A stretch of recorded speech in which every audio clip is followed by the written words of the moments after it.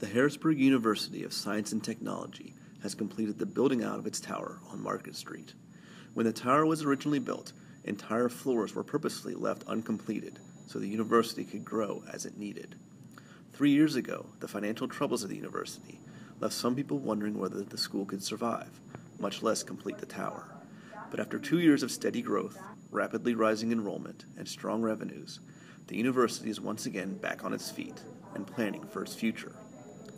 2 new floors, which will be completed this spring, will include several additional classroom areas, a high-tech micro-manufacturing area, computer and science laboratories, and additional office space for staff.